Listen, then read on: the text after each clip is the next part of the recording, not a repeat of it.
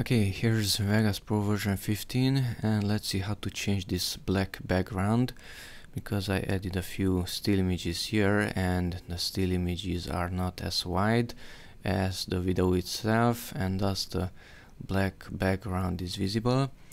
Okay, so go here to media generators, go to all, go to solid colors, drag let's say white or any other color below the video track. Okay, and from here you can change the color itself, but first let's drag this white color to the entire video, and now the background is white. Okay, and it's white everywhere. From here you can modify the color.